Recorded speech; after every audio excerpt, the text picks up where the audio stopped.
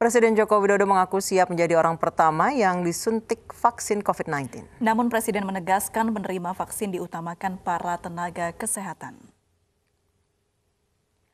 Hal ini disampaikan Presiden Jokowi saat meninjau simulasi imunisasi vaksin COVID-19 di Puskesmas Tanah Sereal, Bogor, Jawa Barat.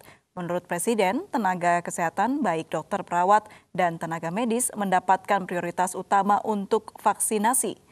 Baru kemudian TNI Polri, ASN, guru, hingga masyarakat luas.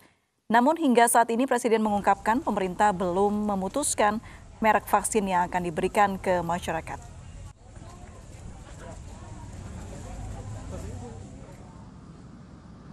Kalau ada yang bertanya, Presiden nanti di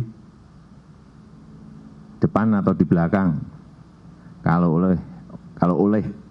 oleh tim diminta saya yang paling depan, ya saya siap.